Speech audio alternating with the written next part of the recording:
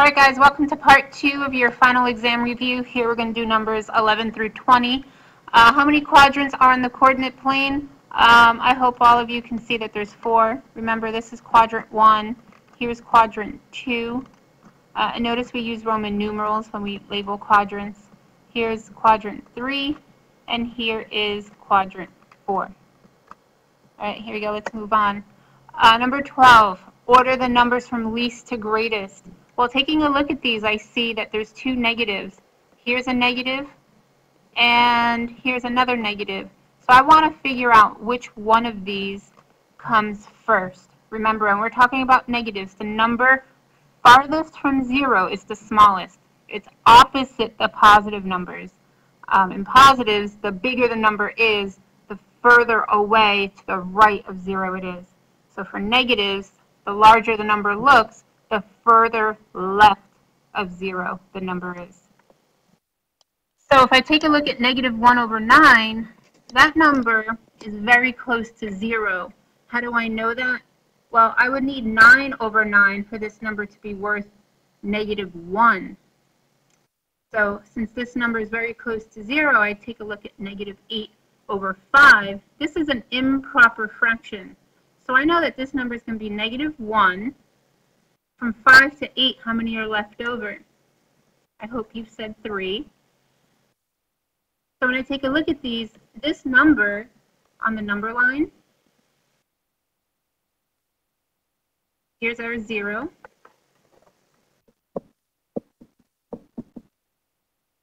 Negative 1 over 9 will be placed right over here on the number line, or somewhere about there. Negative 1 and 3/8, well, it's not at negative 1. It's even smaller, but it's not negative 2. So that number doesn't fall at the halfway mark because 4 out of 8 would be right in the middle. So 3/8 would be somewhere right about here.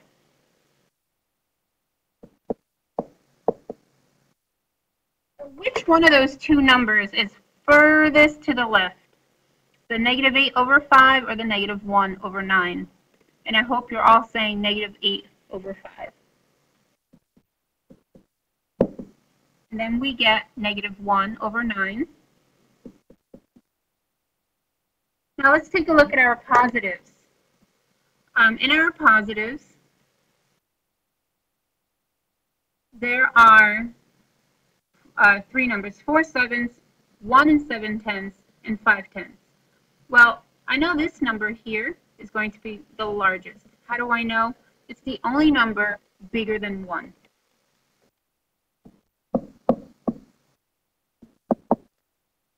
So all I need to do now is figure out which number comes next, the 5/10 or the 4 sevens. And the only way to figure that out is to divide 4 sevens out and see what kind of decimal it produces. So let's divide 4 sevens.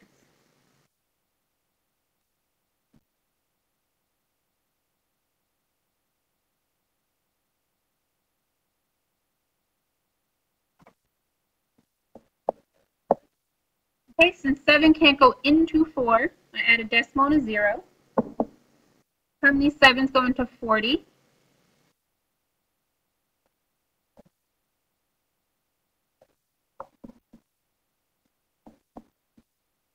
How many 7s go into 50?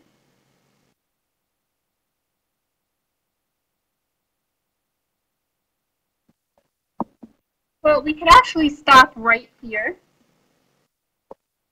That should be a decimal point. So we have 0.56. If I add a 0, if I add another decimal place to the 0.5, the next place here would be a 0. It's like 50 cents. And this is like 56 cents. So I already have enough decimal places to determine which number is bigger. So what's bigger, 50 cents or, which is smaller, 50 cents or 56 cents? And hopefully you're all saying 50.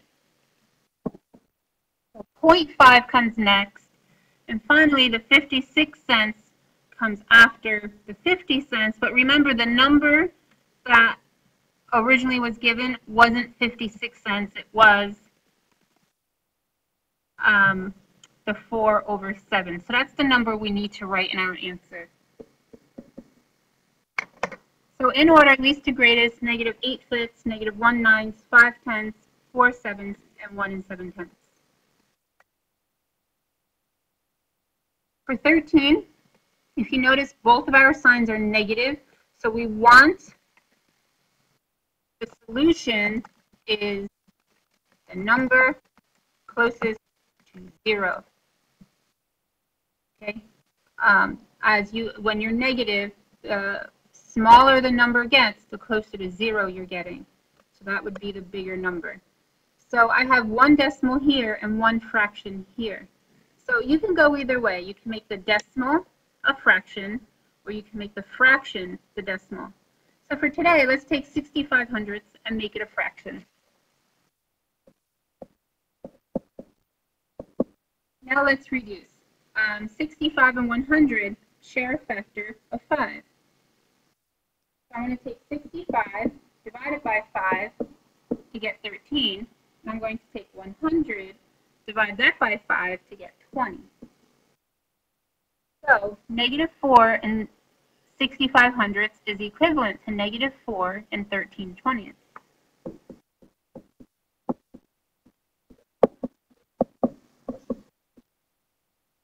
So it's very obvious at this point what the solution is. Since they're both negatives and they're both 13/20, our answer is equal to.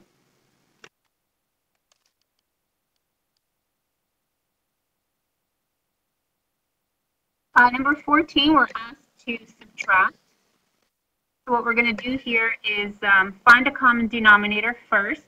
So a common denominator between 2 and 10 would be 10. Think about counting by 2. 2, 4, 6, 8, 10. 10 is the first number that both 2 and 10 have in common. So let's begin.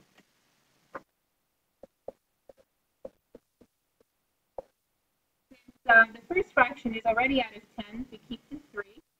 2 times what is 10? Times 5. So 1 times 5 is 5. Now what we need to do is take a look at the numerators. We're really just looking at 3 minus 5. 3 minus 5 equals negative 2. Remember, the 5 is negative because there's a minus in front of it. So we take 5, take 3 away, we get 2, keep the sign negative. And we can reduce this fraction. 2 and 10 share a factor of 2. So divide top and bottom, or numerator and denominator, by 2 to get negative 1 over 5. Okay, here again we need to subtract. If you notice, we have an integer here and a fraction here. The easiest way to negotiate this problem, again, this is just one way, is to put a 1 over the negative 9. So what would your common denominator be between 1 and 2? And hopefully you're all saying 2.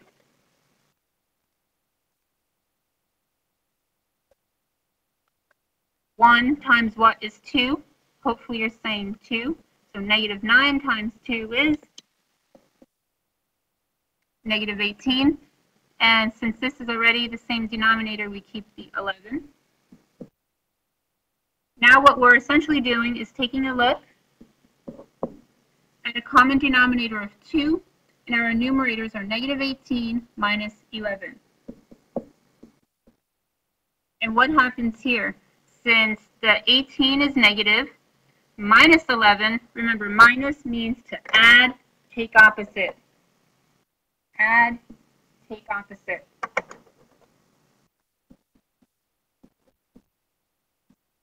The opposite of minus is plus. And what's the opposite of this positive 11? Hopefully you're saying negative 11.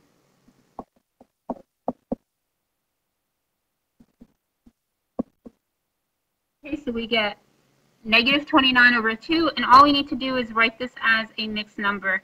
How many 2's in 29? Hopefully you're saying 14.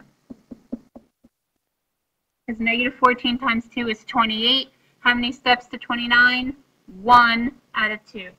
So your solution is negative 14 and 1/2. Number 16, we need to subtract, so let's find a common denominator. The common denominator between 11 and 3 is 33.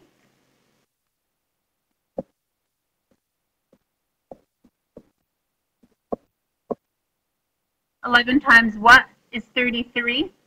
Times 3. So 8 times 3 is 24. 3 times what is 33? Times 11. So 11 times 1 is 11. Again, I see a minus. So negative 9 minus negative 2. We're going to add these two and keep them negative. And here's why.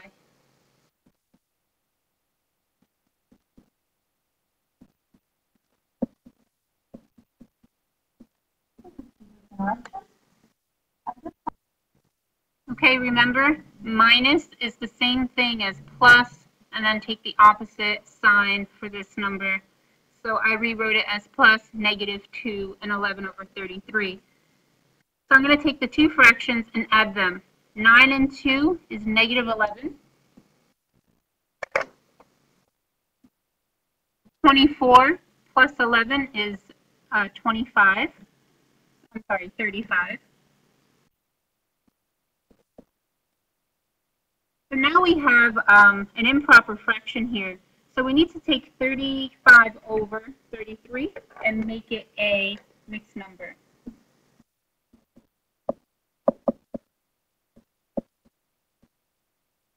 Mm-hmm. 33 goes into 5, 35 one whole time. How many are left over?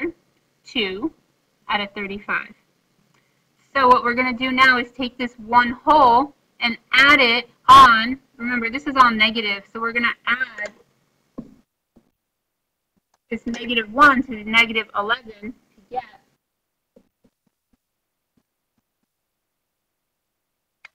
negative 12 and 2 over 35.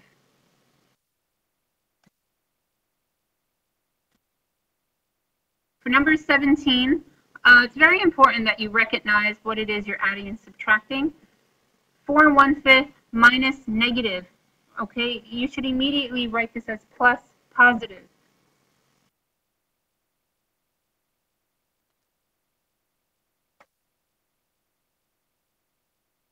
Plus negative 4 1/5. You should see a relationship between those two numbers. The first one is positive 4 1/5. The second one, we're adding a negative 4 1/5. Those are called opposites. So they cancel one another out when we add them. Think about it. You have $4.20 in your pocket, and you have to pay me $4.20. How much money is left in your pocket? Well, at that point, nothing, because they cancel each other out. So what are we left with? Positive 19 over 6. Let's write this as a mixed number. How many 6s in 19? 3.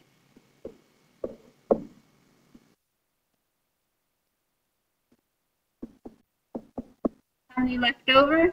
1 out of 6. All right, we're going to stop here. I know I wanted to go to 20, but I don't want to run out of time here on the clock. So you'll see the next couple problems on the next video.